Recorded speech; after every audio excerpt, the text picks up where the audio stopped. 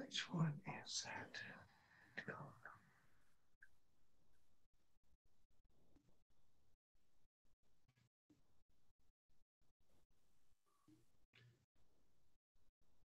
Kelly, do you know whether David's going to attend today? You're on mute.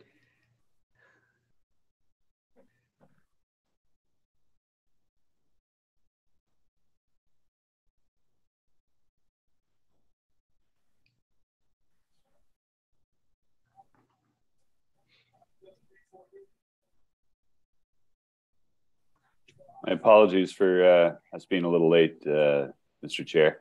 Mary Kay and I were just giving a very high-level summary, and Mary Kay did an excellent job of going through it. And you must have blown through the budget in 15 minutes and gave a good overview, but to some municipal facilitators.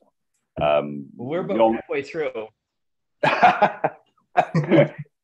Yeah, I'll tell you, I only have one more bit of information before we begin, Mr. Chair. Maurice, apparently something has come up in Fundy.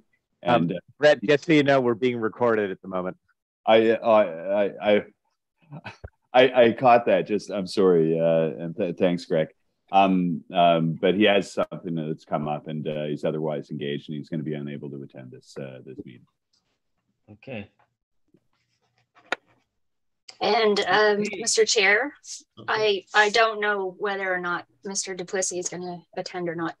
Okay, well, it's 2:03, so I'll call the meeting to order. Could we have an approval for the agenda? Approved. I'll second the approval. Okay, all in favor? Aye. Aye. Contrary, the same. Does anyone have any conflict of interest to declare today with regard to the agenda that we're about to embark upon? Okay. Having heard none, then we are going to continue or move on to the draft 2023 budget. And I believe Mary Kay is going to lead that. But Brent, did you have anything you wanted to say before we? Sure. Yeah. Thank you, Mr. Chair. I'll just quickly note that obviously this is an unusual year as far as the budget approval process, as I'm sure we're all aware. This year, unlike previous years, the budget will in fact be approved by the minister, and therefore there will be no need for a motion at the end of the meeting to recommend approval to the board and forward on for the September 8th meeting. So I'd just like to remind the committee of that before we start through the material. In essence, the purpose of this meeting and the purpose of the wider board meeting on September 8th will be for review and for input. If there are some suggestions and an opportunity to answer questions. Sorry, Greg?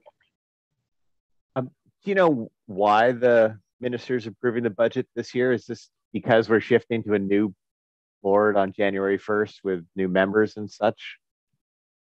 That's an excellent question. And I believe that's part of the rationale. It was also felt that potentially, keep in mind that this is a province-wide endeavor, not specific to RSC and 11. And so while we often have a very smooth process that ends up in an approved budget by October 20th or so, some commissions, their schedules don't allow for that, and then it results in an approval process that may conclude in November. This year with the new municipalities, I think the province's goal was to expedite that approval process and ensure that the municipalities had the numbers that they would need for budgeting purposes to develop their own budgets prior to their own deadline. So with that, I'll hand it over to Mary Kay, and Mary Kay can take us through the draft document. Mary Kay? Brett, I'm just going to take a second here and share my screen. Perfect. Everybody can see that okay? Yep. Awesome. So before I get into the actual 2023 budget, I just want to take a minute and explain the format that we are going to be reviewing. If you've been around the board or the finance committee for a number of years, you will notice that it is different from what it usually looks like. We prepare internal budget documents, and then what we typically do is put it into the provincial format. And we did that this year as well, but we only provided the finance committee originally with the provincial documents. And the reason for that was twofold. The first being ultimately, like Brett mentioned, the minister is going to be the one that approves the budget. So we didn't want to introduce additional information to make that more complicated, or why is there multiple formats going around. So that's one of the reasons. And the other reason being, we did not receive the provincial format until very late in the game. So it didn't allow us time to put the new services into the format that you're used to seeing. So that's why we're going to be reviewing the provincial format. Peter did ask that you guys were if you were able to get copies of the format that you're usually used to seeing, and that's no problem. If you've reviewed those, I find them personally easier to review. And if you have any questions on those as we go through, I'm happy to answer those. But we're going to just stick with the provincial format today, and I hope that's all right with everyone. So I hope everybody's had a chance to look at this overview, because it's really the highlight of everything that's changed in the budget in 2023. And it gives you all the information that you need really in one place. So if you have any questions, this should answer your questions. I'm not going to read it for you in detail, because we will hit on most of these points as we go through the various divisions. For the new services, we have based those budgets on estimated costs that we have received from third-party service providers, and those will be up or down depending on where we actually land when agreements are put in place. So overall, overarching the entire budget for all divisions, we have increased salaries by 9%. And I know that seems like a large number when you first hear it, but over the last few years, we have fallen behind with regard to our inflationary increases for staff. So a 9% increase would put them at the same level of buying power they would have had a few years ago, so 3 years ago. We are having an issue with workers, not specifically in the RSC, but in general. There's a worker shortage. There's a lot of demand out there. We are seeing that there's lots of opportunity for our staff. We have had 3 staff resignations in the last couple of weeks. These are some staff members that have been there for a number of years. And keeping good staff is critical to the organization. So if we don't provide good service and look after our staff, we're not going to be able to provide the level of service that we've been used to providing. So we think that this is critical to be able to keep them providing the services that you're used to. So without further ado, I'll get right into the numbers. Okay, so this is the format that the province provides to us. It's how we're required to submit the budget to them. And there's a lot of detail in here. It's about 64 pages. So I won't go through all the pages in detail. I'll just try to stick with the main ones that provide the detail that you need. This is just a summary of everything that's included. And then this is a summary of all the divisions, letting you know what each division's budget is. So for our operating budgets for cooperative and regional services, it's $186,000. And you can see for each division, and it totals $15,684,157 at the end of the day. Our capital budget. So most of our divisions are not very capital intensive, with the exception of our solid waste, which includes power generation as well. So you can see we've got small amount budgeted for local planning, 1.73 million for solid waste, and 1 million for power generation, for a total capital budget of 2,737,000. Just going to get my spotlight out here, so that might help you. There we go.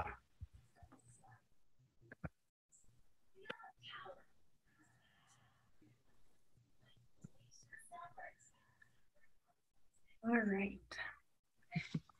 This is a form that you're not used to seeing, but basically what it does is it takes our operating budget and it puts it into PSAB. So we are required to have a PSAB budget for our audited financial statements. So this form, which you'll see, and I will note one thing that I'm going to change when this goes to the board. This number right here should have been 186,000, leaving a surplus or deficit of 0.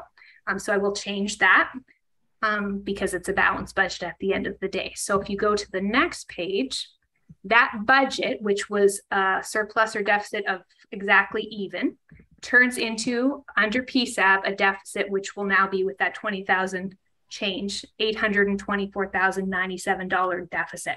And basically that's because you have an amount budgeted for amortization under PSAB, which you didn't have under the municipal standards.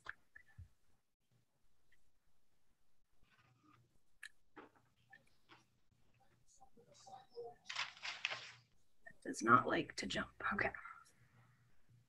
Sorry. All right. So the first division that we have is the corporate services division. As I'm sure you're all aware, this is the expenses that benefit the entire organization. So there's no revenue in corporate services. These get allocated out to the various divisions to pay for. So it includes items like CEO's salary, executive director's salary, CFO's salary, auditing, board expenses, that kind of thing. So total expenses budgeted for 2023 is $937,136. That compares to $639,978 in 2022. So it is up $297,000, and we'll see the detail behind that in a minute. So that gets allocated out to the various divisions to pay for based on how they use those expenses. With the new divisions, we have allocated a portion of that, and we'll be fine-tuning those in the years to come once we have some experience under our belt. So those are estimated at this point. So you can see cooperative and regional planning, local planning, solid waste are paying the majority of those corporate services. There's no revenue, so this is the detail of the expenditures. So board expenses are budgeted at $64,833. That is up from $59,000 in the previous year. And that includes the additional committees for the new services that we'll have, as well as the 9% cost of living adjustment. For administrative expenses,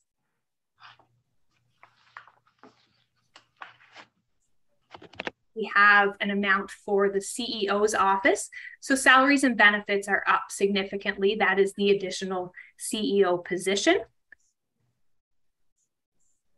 We also increased audit fees because we will have new divisions. There'll be more work to do with regard to the auditors. And then insurance is up as well. So across all our divisions, we are seeing insurance has increased.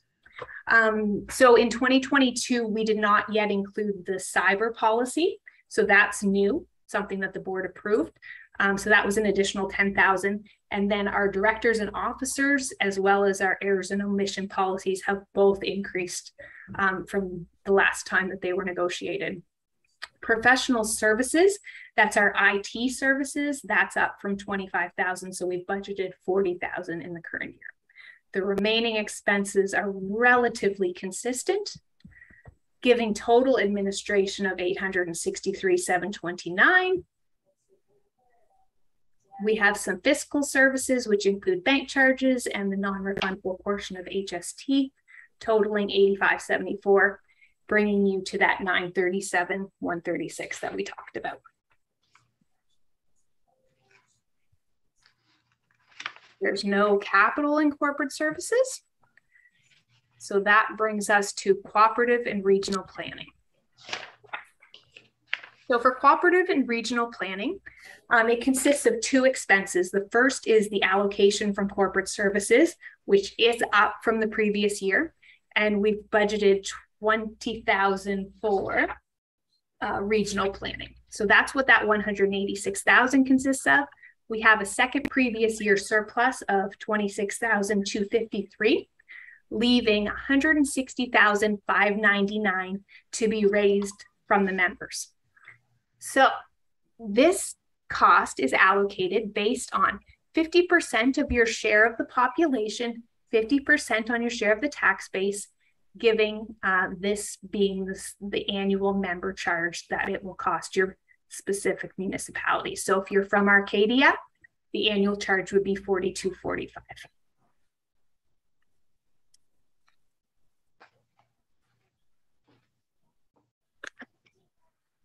So you can see there's the revenue we talked about, that second previous year surplus of $26,000.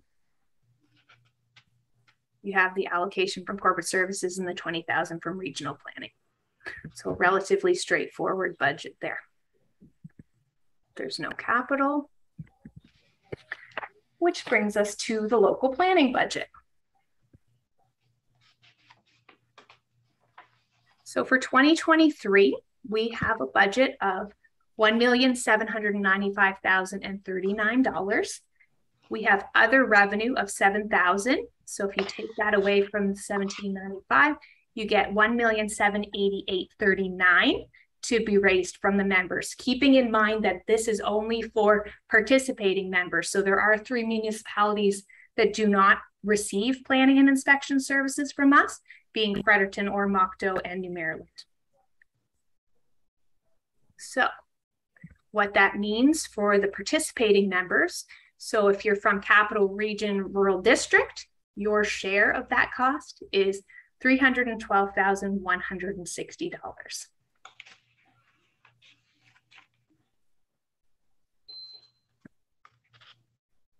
We have a small amount budgeted for capital, $7,000 for computer equipment, and that will be paid for through operations.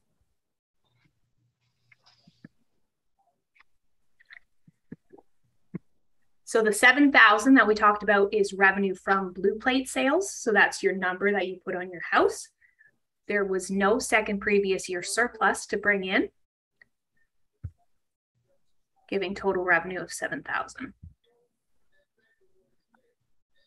On the expenditure side, we have our allocation from corporate services of $215,000.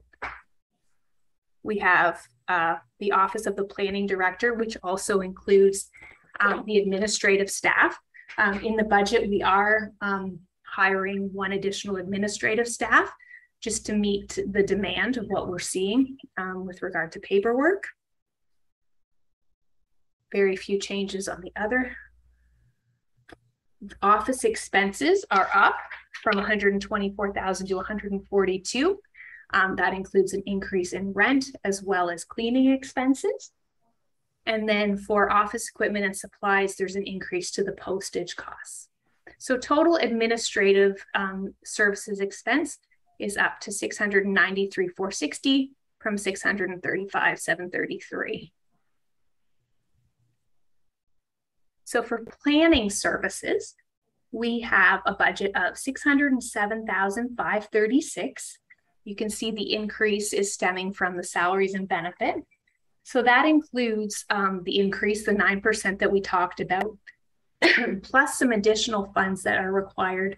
We're required to hire a planning director that has a planning background. So that's going to cost some additional funds. And there were a couple of market adjustments to some of the planning staff because we found out that they were underpaid as compared to what they could receive elsewhere. On the inspection side, we have a total budget of $460,000, up from just under $405,000 from the previous year. And there's 2 reasons for that. So in the inspections, we have an increase, and that's just the 9% range. And then the travel, we're seeing additional travel as well as the increase in costs with regard to fuel. So that's up from $35,000 to $42,000. So our total planning and inspection services are budgeted at $1,067,682.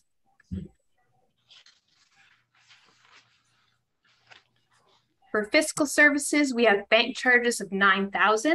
We are seeing more people pay their fees through credit cards, which obviously costs us more money. We have $7,000 in capital assets, which is a computer equipment. We did have a second previous year deficit to bring in of $57.57, and then our non-refundable HST, giving a total of $33,897 and total expenses of $1,795,039.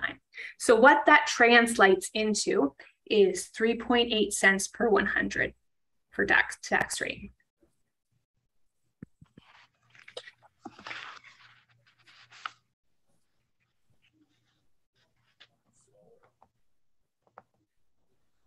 It won't let me skip pages for some reason. Okay, so this is where we see our capital budget. So the $7,000 that we talked about is to be paid through the operating fund for computer equipment.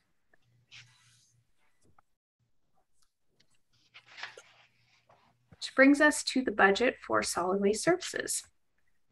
So for solid waste, we've based the budget on 81,000 tons per year. You'll recall in prior years, we have used 79,000, but we are seeing an increase in our tonnage. So we were comfortable with increasing the budget to 81,000. That provides an extra about 200,000 in revenue.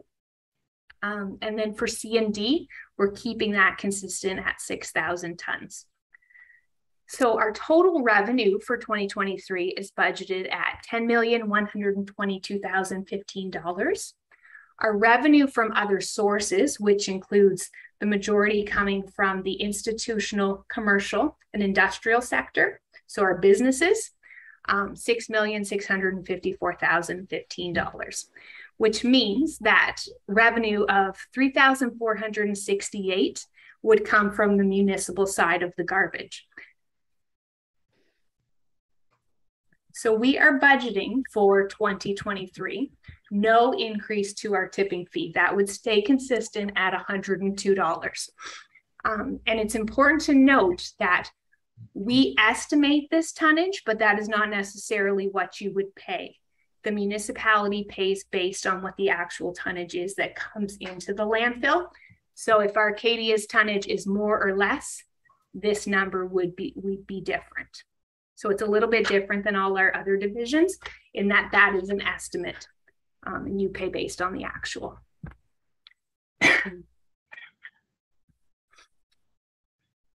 On the capital side of things, we have a total budget of $1,730,000. $670,000 of that would come from our own internal funds, and we would borrow $1,060,000. And we'll get into the detail behind that when we get to the capital page.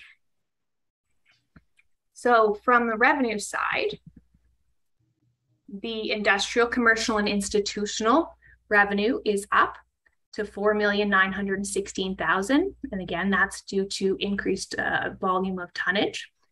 C&D remains the same. Our toll gate is up to $34,000. Asbestos is up to $45,000. We've seen a slight decrease in our cardboard. So you can see the $348,800 there as compared to $358,000. And then metals is down slightly as well. The major increase to our revenue and what is allowing us to keep that tipping fee at $102,000 and not have to increase is this second previous year surplus that we're bringing into 2023. If we did not have this surplus, we would be looking at a tipping fee increase. So that is what's allowing us to keep the tipping fee consistent. So that's something to keep in mind because that's not something that's going to be there in your 2024 budget. Interest income, we've decreased to $10,000, and then we have $140,000 for the disposal of capital assets. So those are the capital assets that we're going to be replacing. So total revenue from other sources is the $6,654,000. On the expense side of things, we have the allocation from corporate services of $371,000. That's up $25,000. The director's office So that would be it's up to 726,833, and that's simply the range increase. We have an increase in our liability insurance. As we talked about, all our insurance premiums are up. Professional services, so that would be our engineering services, is up from 96,000 to 108,000. Remainder are relatively consistent with the prior year. So total administration are budgeted at $1,561,189, up from $1,465,000. Our station and building costs are relatively consistent with the prior year, a total of $289,000. Machinery and equipment, no surprise here, that's up quite substantially to a total budget of $1,857,000. The driving factor behind that is the price of diesel. So that's up $329,000 from the previous year's budget. And then our insurance premiums are up, so it's up from $152,000 to $270,000.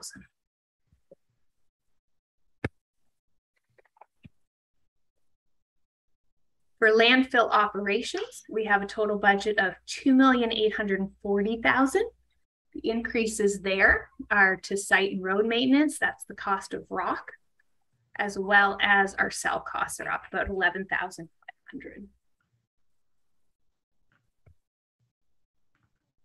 Our scale house is up slightly, and that's just relating to the scale house personnel. Waste diversion, which would be the recycling budget, has a total budget of $1,438,000. Personnel has a budget of $1,036,000, which is up from $828,000 in the previous year. That is allowing us to have a full staff of employees at the recycling facility.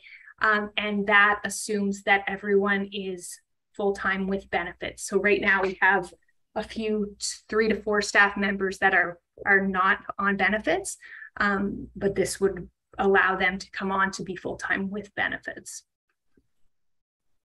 And then you have your increases to fuel as well, to just under $80,000. Hazardous waste has slight increases for a total of $212,000. So total operations at the landfill has a budget of just under $7 million. For fiscal services, we have a total of $1,560,000. Our debt repayment is up slightly to $782,000.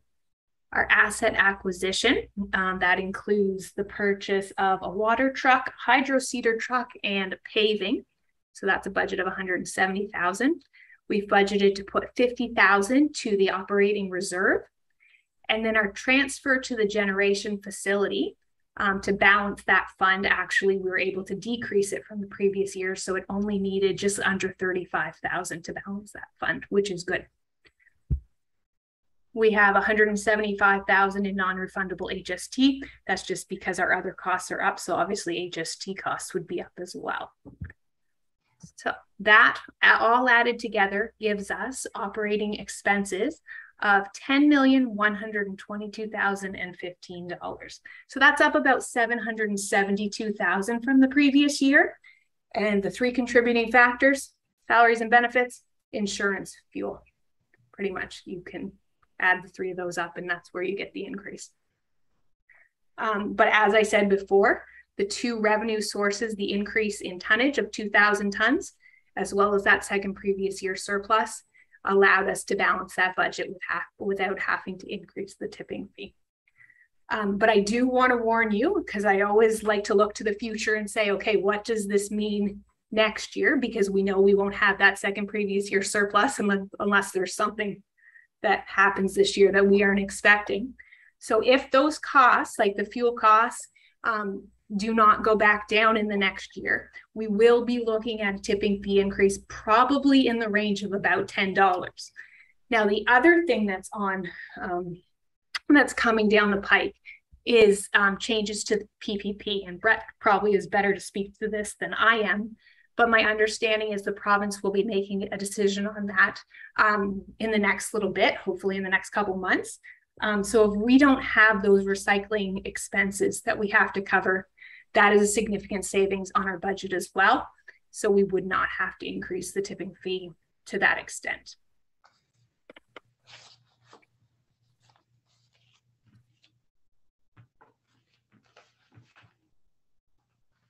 So for capital for solid waste services, we are budgeting to replace 3 larger pieces of equipment, those being the excavator at a cost of $485,000, the loader at a cost of $275,000, and the packer truck at $300,000. And those would be funded by a debenture through the Municipal Capital Finance Corp for 5 years. So a total of $1,060,000 to be borrowed.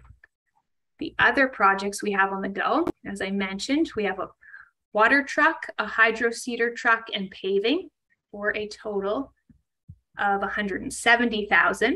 Those would be paid for from the operating fund.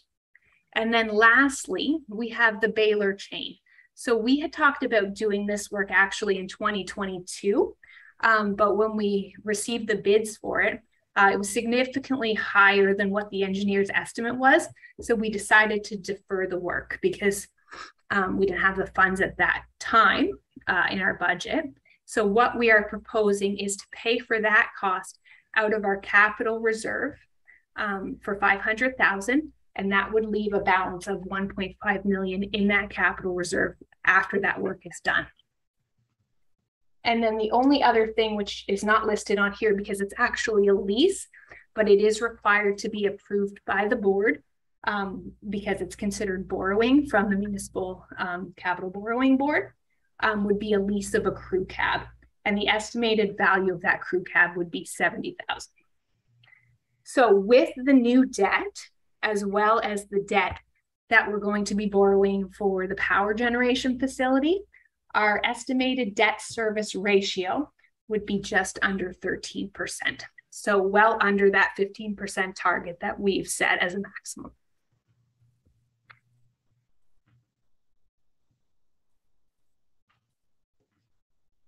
Right. So that brings us to our power generation facility. So we have a total budget for power generation of $1,034,833. $34,833 we've talked about is to be paid through the solid waste operating fund, leaving $1 million to be sold in actual power. So you can see we sell to MB Power, that's the estimated kilowatts. This is the current rate we are receiving for $1 million in revenue.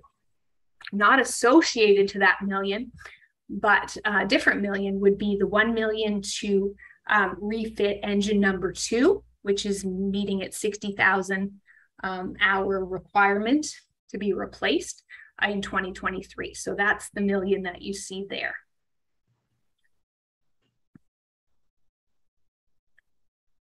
So on the revenue side, we have the $34,833 coming in from solid waste operating fund.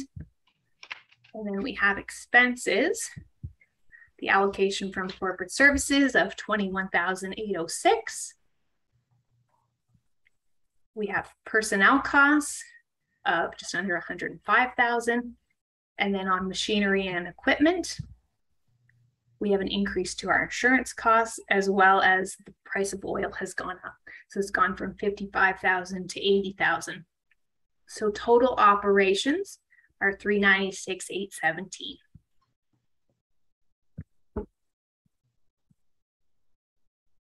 We will have a new debenture in 2023. So that would be for the first refit on the first engine. So that's why you're seeing an increase in the interest expense, as well as an increase to the debt repayment. The good news is in 2023, our original debenture will be paid off. So that will decrease, but then we'll have the new debt for refit of engine number 2. Our second previous year deficit was much less than it was in 2022.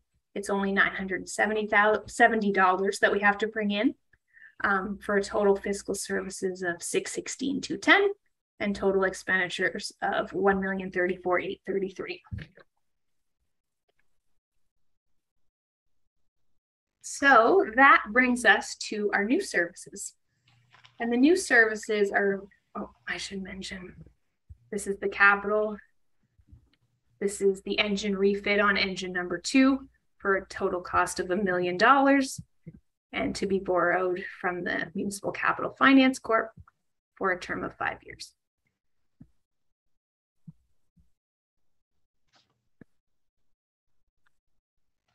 So the new services, there's a few of them, but their budgets are relatively straightforward. So we have budgeted $639,513. $600,000 of that is the estimate of a third-party service provider. $39,513 is the allocation from corporate services. So that is allocated based on your share of the tax base, keeping in mind that Fredericton is not included in the tourism promotion. They contribute directly to Fredericton tourism if that's the route that we go. And so, for instance, Central York, their share would be $51,942, and so on.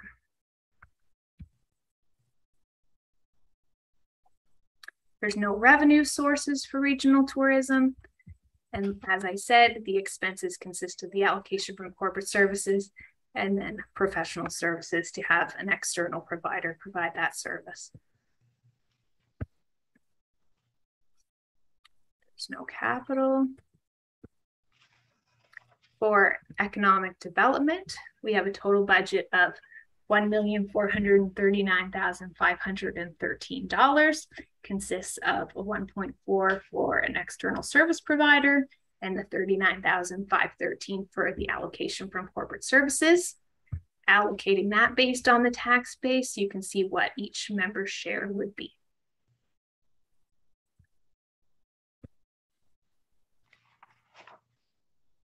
Here's the detail behind those two expenses. Bringing us to community development. So for community development, we have expenses of $141,013. We have revenue of $50,000, which would come from ESIC, leaving the net amount to be raised from the members of $91,013. This one is calculated based 50% on your share of the population and 50% based on your share of the tax base to give you the member charges there. There's the $50,000 to come in from ESIC.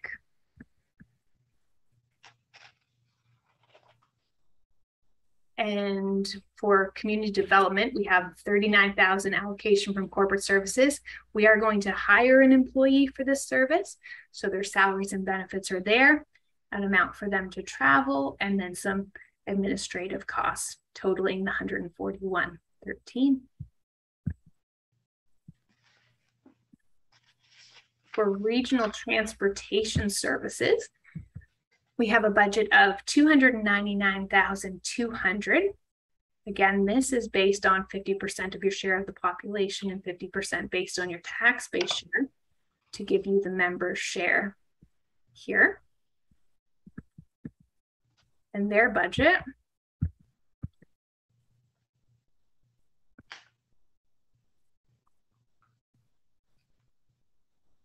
is an allocation from corporate services of $39,200, having a service provider for $260,000, giving you the total cost of $299,200.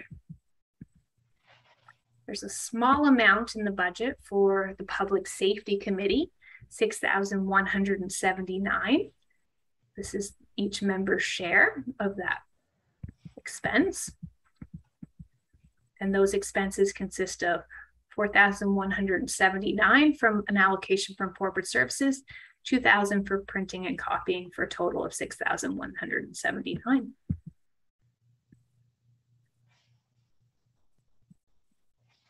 And then the last budget, we're almost there, is the Regional Sport, Recreation, and Culture Infrastructure.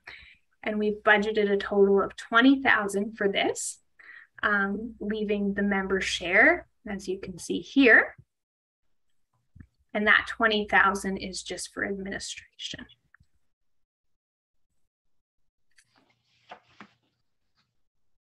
And again, if any of these budgets are over or under, what that will do is produce either a surplus or a deficit, which would then be brought into that specific division in 2 years' time. So what does that mean at the end of the day? At the very last page, you will see this is the new cost. So it does not include local planning or solid waste services, which you were already paying for. Cooperative and regional planning, you were paying a portion, but it has gone up significantly. So I have included that amount in these calculations. But what you can see at the end of the day is this is what the increase to your tax rate would be based on these new services. So that pretty much summarizes the information I wanted to provide to you with regard to the budget. Is there any questions that I can answer at this time?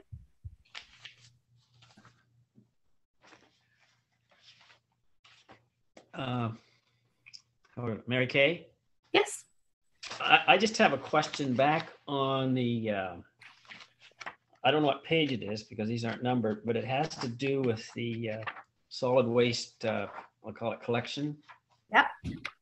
And I don't see anything there for the area that I'm going to be part of, which is Harvey Rural Community.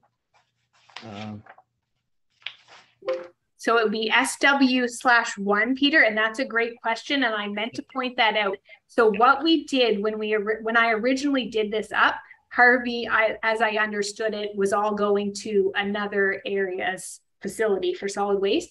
But then I've come to, someone told me that Prince William and Kingsclear, some of their waste is coming to us.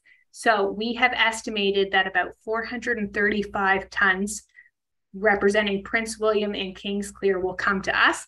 The remaining Harvey tonnage will go to the other solid waste facility. So I'm going to add that into this sheet so that you can see your tonnage for your specific area.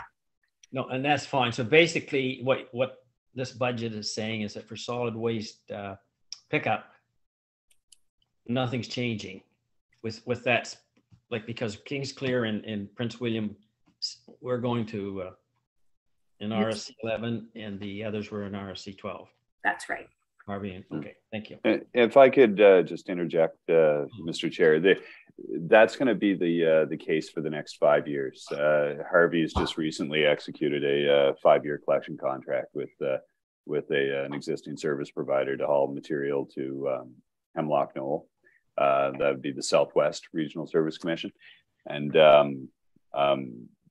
that contract will be in place for the next 5 years. At that point, presumably they'll begin bringing their material to our landfill. Okay, thank you. Welcome. Okay, are there any other questions or comments or whatever? Yeah, Mr. Chair, I've got a question. If you permit me. Yes, of course. Okay, I absolutely appreciate the value of having a second year previous surplus wipe out an increase in our tipping fees. But I want to ask a question respective of the elephant in the room. Is there any policy things that we can do to replicate that situation entering into next year? Or was it a second year previous surplus characterized by incidental, non-policy related financial phenomenon? Great question. So typically what we do is starting in about August, we start projecting where are we going to be at the end of the year and where do we need to slow spending? Like, what do we have and what are we going to look like? My ideal in an ideal world is I like to have a surplus somewhere between 100 and 200,000. So if I know I'm going to have a big surplus, we talk about, okay, let's put it maybe to an operating reserve. Let's put it to a capital reserve so that we have more flexibility with what we're going to do in the future. We had a couple of reports that came in. So we had some actuarial valuations that we didn't have the information to include them in their projections, and they came in at less cost than we expected. So that's why you're seeing that larger than expected surplus in that 1 year. So it's not something that I expect to continue. It was because we had to make adjustments to some of our liabilities that were on our balance sheet. So not so much a policy thing, just kind of a happy coincidence. Oh, fair enough. I need to be in a good position to answer that question that I just asked you when my colleagues asked me the same thing. So having a very clear answer is certainly appreciated. And the only other question I have, Mr. Chair, is with respect to the new mandated service areas and the service provision contracts we have, how do we get more information about what ends up in their lump sum costs that they're pushing onto the RSC? And I'll go to the transportation one per se. So if I have colleagues around the council table or other constituents that are curious about, what the Fredericton contribution to transit, is delivering in terms of services, infrastructure, or offerings, who do I have that conversation with to figure out, the value for dollar spent piece? I may be the best to answer that question, Greg. Yeah. So that's the one new mandate that hasn't gone through the advisory committee or the working group yet. Can I interrupt you, Brett, for a second? If it's a special case, I shouldn't use transit. I just want to know, as a general kind of rule, how do we go back to the service providers to find out? Sure. Yeah. So I would expect the scope of services would be covered in detail in any contracts that we develop and execute, and those will all be brought forward to the board for review. They'll also be accessible through staff. Okay, I just wanted to make sure that my understanding of that was the same as yours and the rest of the committees. Yeah, and I recognize that the transportation piece is a little unique at the moment, but it may not be moving forward through the budget year. So anyway, thank you. Those are my only two questions, Mr. Chair. Thank you very much. An excellent presentation. I agree, Brett. That was fantastic. Yeah. Thank you. Okay, does anyone else have any questions or comments for Mary Kay or Brett? Mr. Chair, yes, I would add to Greg's comment. Transportation is a good one because I notice it is not an unsubstantial number for us that we would have to justify to. I'd have to justify to council and others, even though we spend a lot of time on economic development and tourism, which, as you all know, I wholeheartedly support. I just need the right talking points and logic to explain to others to kind of spread the good word. Okay, thank you. Anyone else? Okay, so if there's nothing else, I will thank you all for attending on this Friday afternoon. It's not too bad out there right now. It was going to rain. It probably will about now. Just started here. Okay, there you go. Live from Gagetown. Yeah, well, I think it might be a little bit here. It'll be here eventually. So thank you very much, Mary Kay. Another excellent presentation. And with that, I'm going to adjourn the meeting. Enjoy your weekend. Thank Yes, you. thank you. Thank you all. Thank you, Mr. Chair. Well done all.